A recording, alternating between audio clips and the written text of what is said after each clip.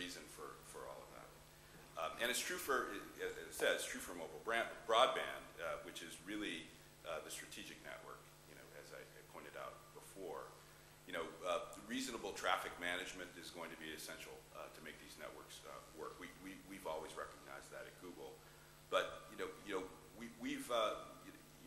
we've signed common sort of position papers, and we've done op-eds and so forth with folks at Verizon's, to that effect. So we understand that this is important, but we really have to insist, and this is part of where we got Verizon to go in some of these joint statements, is that operators should not start favoring some services over other services. And it turns out not to be all that controversial. Vodafone wrote recently in a public statement that they're committing to treat all content equally, regardless of its author or its source. So it's clear that there's middle ground emerging in what is sometimes a heated debate about network neutrality and network management.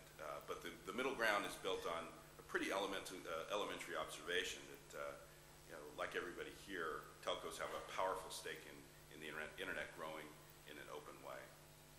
So in closing, let me just say that openness is probably it's not easy for lots of big companies.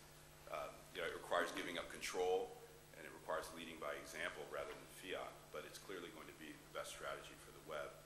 My colleague Vic Gandotra said at a recent developer conference that we hosted that the internet is a platform controlled by none of us, and therefore it's the only platform truly controlled by all of us.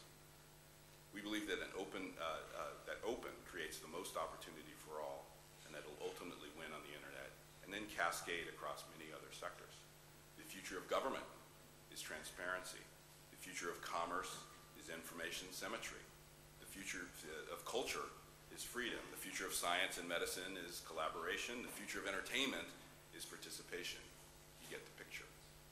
And if we're going to be able to do justice to the Commission's call for boldness and ambition, we probably ought to be open to a little bit of disruption as well.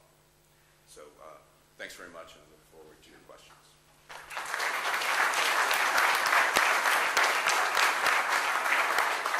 David, if you just stay for one, we're going to come back for a Q&A later, but I just had one quick question, if I could. Sure. We're talking about lock-in, the problem with the old system. What is the danger in this new trend that you discussed, the cloud, the development of the cloud? Isn't there a danger that we're going to get locked into the cloud? Is there not a danger that history will repeat itself? Well, I think there is a danger.